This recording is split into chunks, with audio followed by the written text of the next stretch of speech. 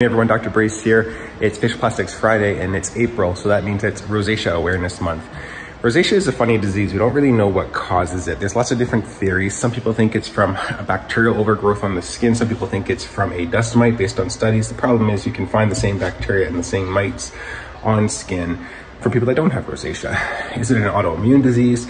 Is it an environmental trigger? Is it a dietary trigger? We don't really know. And when you have a disease where you don't really know what the cause is, or potentially there's multiple causes, you have two choices. You can try to treat the cause, antibiotics, antimicrobials, things like that, diet, or you can treat the outcome. And this is kind of like diabetes. Diabetes is a chronic disease.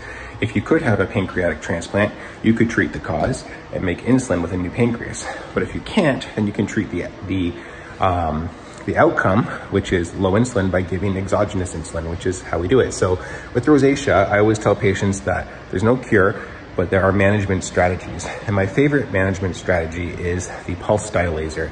So it's on and it's warming up. We treat a lot of people with rosacea. Had a few patients this week already. My favorite treatment for type 1 and type 2 rosacea is the pulse dye laser. So this guy here, you can see it has some settings for rosacea. We have different handpiece sizes where we can target vessels at different depths in the skin. So what does that do? The pulse dye laser is a laser that targets hemoglobin. It's a 595 nanometer laser, which means that it's selectively absorbed. Its energy is absorbed by hemoglobin, and hemoglobin is the pigment in blood, in the heme. And when that laser energy enters your blood cell, your red blood cell, it heats it up and basically causes a thermal injury to the blood vessel, causing it to contract and shrink down. And the end result is less redness. And so for type 1 and type 2, so telangiectatic spider vessels would be type 1, type 2 would be pustules. We use pulse dye laser. And there's two different ways to use the pulse dye laser. You can use it very gently, where you do something called pulse stacking, where lower energies, more treatments, no downtime, kind of will clear up the redness, or purpura, where we bruise your whole face and that clears up the redness. I'm going to show an example here. We've shown this in the past on our Instagram, but this is a patient of mine that had very bad type 2 rosacea, and using only the pulse dye laser, we were able to clear it up. We did a purpura treatment and then we managed it with pulse stacking. So that's a great option if that sounds like you. The thing to remember though, like diabetes, is there's no cure.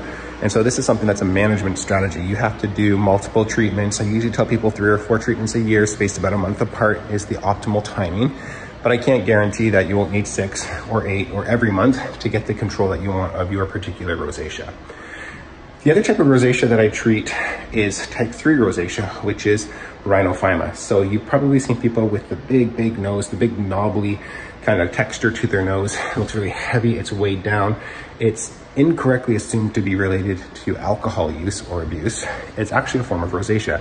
Rosacea acne, the oil glands in the nose get really big, get hypertrophied, and they just continue to grow, and they create this distortion of the nose. And so the way to deal with that is to actually resculpt the nose, to cut away all that diseased tissue. It's oil glands. Sebaceous hyperplasia is what we call it. Sebaceous just means oil, hyperplasia means big. And so we will use, in this practice, in my practice, the CO2 laser. And the CO2 laser is a cutting and coagulating laser that has minimal thermal damage to the surrounding tissue. And so I can use it to carve and sculpt somebody's nose back to a normal shape, minimizing collateral damage, whilst at the same time causing coagulation or hemostasis, or basically not having it bleed everywhere. You can use other methods. You can use cautery, you can use surgical steel, you could cut it, but it would be really bloody. It would be really difficult to get a really nice result. I would find that it would just be a very messy surgery. And so this week on Wednesday, we had a lovely patient who had a rhinophymatous nose. I used the CO2 laser. And this is a kind of a crazy procedure because you're essentially burning the whole nose. You're resculpting, reshaping, and burning the whole nose. And when the patient leaves, their nose is char. It's kind of yellowy, it's kind of black where you've cauterized deeper, and it looks like char. But because those sebaceous glands go really deep and they're lined with epithelium, the nose will heal from those glands, it will heal from the surrounding skin, and you'll get a new skin growing over top of the nose that is not as diseased as the skin before the procedure. These patients always have lighter skin, so there's always a hypopigmentation associated with the CO2 laser recontouring of the nose, but it is a normal looking nose, normal shaped nose. After you do something like that with CO2 laser, you can use the V-beam or the pulse dye laser to maintain the result if there's any sort of ongoing growth or hyperplasia at the glands. You can really settle it down and maintain it with the laser. So that's rosacea, chronic disease, no cure, multiple different theories onto causes, multiple different treatments. Here at Guelph Facial Plastics, I prefer to use the V-beam laser to control redness, the CO2 laser to treat rhinophyma, which is the kind of big knobbly nose that rosacea can create. Hope everybody has a great weekend. Happy Facial Plastics Friday.